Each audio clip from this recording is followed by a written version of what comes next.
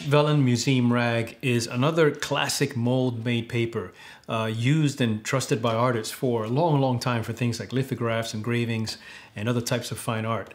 And now again, it's available to us as photographers and digital artists.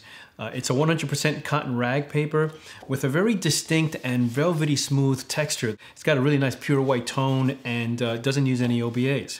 And for me, it's a texture that really adds a lot of depth and dimension to an image where I want a certain richness and I want the texture to really work together with the image to really make it more dimensional, whether that be a landscape or nature, portraits, black and white, even abstract images. So whether it's the softness or the richness or the really smooth texture that Velin Museum Rag offers, it just adds a really nice, almost painterly look to my images, and I really enjoy that. And so that might be something that you might want to consider as well.